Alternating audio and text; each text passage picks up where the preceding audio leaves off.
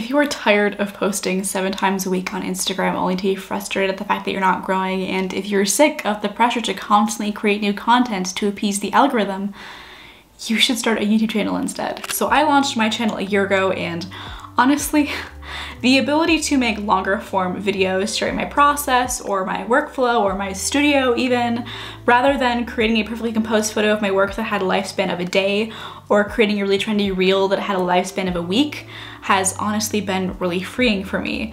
The content on YouTube has such a longer lifespan, especially if you make search-driven content or studio vlogs or painting processes. They have such a longer lifespan, they're more evergreen kinds of content, and I don't feel like I'm throwing something out there only to get nothing in return. I feel like I'm building a portfolio, like a solid base of videos that I can call back on when I launch a similar kind of video. Posting on Instagram, at least for me, didn't feel like I was building anything. Do you know what I mean? It felt like I was constantly grinding, constantly trying to grow, while never getting the engagement, never getting my posts actually out to people who followed me, and never growing on the platform. And I was really frustrated at that. And Facebook, the company behind Instagram, constantly makes it harder and harder for artists like us to grow, and it feels like they're not in the journey with us. You know, they're not rooting for me to succeed in the same way that I feel like YouTube is. Instagram doesn't really share a lot of information on how to actually grow on the platform, so it feels really opaque and not at all transparent. It feels like I'm constantly researching things about hashtags and like what right amount. Should they be in the post? Should they be in the first comment? I have no idea. Does it even matter? It feels like it's so hard to figure out what to do right that I end up feeling paralyzed and not wanting to do anything at all, where on YouTube the information is so much more transparent, it's so much clearer, and the analytics, YouTube analytics actually show you what you're doing right, what content's working and what's not, and why. I can look at my audience retention graph and figure out I said too many ums there, I didn't have another scene break, I should have been more attention grabbing, where on Instagram, it's like, okay, this post didn't do well, but like, fuck you, we're not gonna tell you why. And I felt so lost as a creator, so left in the dark. It was really frustrating, and so eventually in March, I just stopped posting altogether. Instagram wants you to post a bunch of things every single week using all of their features, from stories to IGTVs to carousels to reels to I don't even know what else they have right now. And that expectation is a lot, especially for artists like us.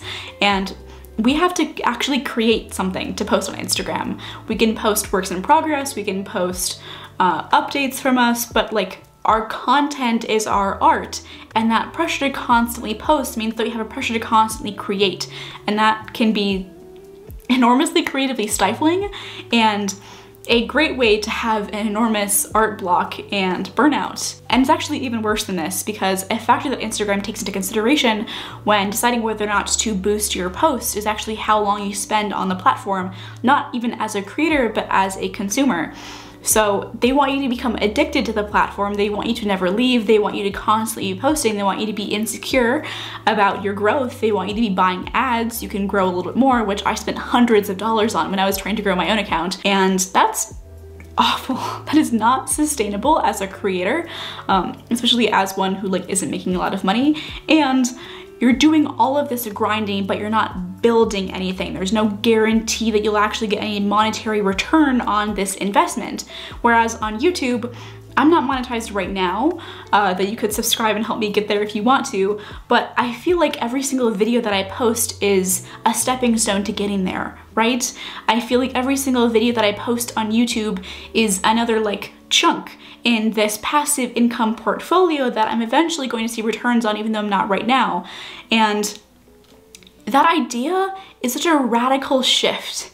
It makes me be far more willing to spend more time making quality videos that deliver value to my audience and actually help solve problems for people while sharing my story and sharing my content and sharing my art. I don't feel this same enormous pressure on my shoulders to grow all the time on YouTube, to make every single post better than the last one, even though I try to do that, because I know that YouTube can pick up one of my videos at any point. My most popular video was like my 3rd ever, and it has almost 10,000 views, which is a lot for me as a really small channel, but that video was picked up and became really popular like 6 months after I uploaded it. On YouTube, every single video that I post is an investment in my future, so even if it doesn't do well right away, I know that it has the possibility, the potential to do well in the future. It has such a much longer lifespan, that was a tongue twister, and on Instagram, Reels only have a lifespan of a few weeks, posts only have a lifespan of a few hours, maybe a day if you're lucky, I guess, and stories go away after 24 hours, and I'm not even sure what IGTVs, they probably have a short lifespan too. So it doesn't feel like an investment, it feels like a constant grind that never stops. Whereas on YouTube, I could see myself like being comfortable at some point, not really being focusing on growth anymore, just focused on value. And that is such a difference in mentality as a creator. It's so much more conducive to like actually a sustainable work-life balance, I guess, if I'm considering YouTube my job, which it's not yet. But thinking about it like that, it's such a radical difference. And that's why I think if you're really frustrated by your results on Instagram, if you are really tired and exhausted of feeling like you're not growing, like you're not doing enough, I'd really suggest that you try posting on YouTube because it is an investment. Every single video is an investment in this passive income portfolio that you're building. And honestly, I've been able to build a much better, much more involved, much more engaged community here on YouTube than anywhere else. I've become friends with people in the comments. If you guys are old to my channel, if you've been here before, you'll know that I respond to basically every single comment and I remember you. People who comment on my videos all the time, I like learn their names. I learned about like who they are. I go to their own channel, I check them out too. We develop this online friendship, this connection. And I can't really do that as well on Instagram because it feels more shallow and more artificial. I never really developed that closeness, I guess, so to speak. I did with some people, but it didn't feel the same as it does here on YouTube. It's this more intangible thing that's hard to describe. I'm sorry about that, but my community is much more engaged and I'm getting a lot more views, a lot more likes, a lot more comments than I ever did on Instagram, even though my audience was like 3 times as big. And I know what you're thinking. You'd be saying to yourself, okay, that's great. She's, you know, getting more success on YouTube than she was on Instagram, but YouTube is a lot of work. You have to film the video, you have to edit, you have to upload it. There's so much more that goes into content creation on YouTube than it is on Instagram. And yes, that's largely true, but I would actually say that I find editing and filming to be an extension of my creativity. I'm allowed to express myself, to try new things, and I really enjoy video editing. I think it's really fun, and a lot of artists here in the art community on YouTube would agree with me. They think editing is an absolute blast. It's another way to be artistic and to express yourself. There's so much you can do in the world of editing that makes it really fun. And yes, it does take me like many hours to edit a video. I would say that the average vlog maybe takes me like 6 hours to edit, whereas a video like this one might take me 3 or 4. That's a long time, I guess, sure, but it feels more genuine. It feels like I'm able to share more about myself, develop a more personal connection, but also there's less pressure to like create a new piece with every video. Because I can make videos that provide value like this one, I can make tutorials, I can make reviews, I can make vlogs, and in all of those things, I don't have to finish a new piece. As an oil painter, it takes me a long time to make a new painting, from days to even multiple weeks. And so having this pressure to constantly post like a new work of art was unsustainable for me. It just did not work. But here on YouTube, I can make tutorials, I can make like really in-depth productions about reimagining like a Studio Ghibli film or something. And I'm rewarded for that creativity by the platform. And that is such a positive.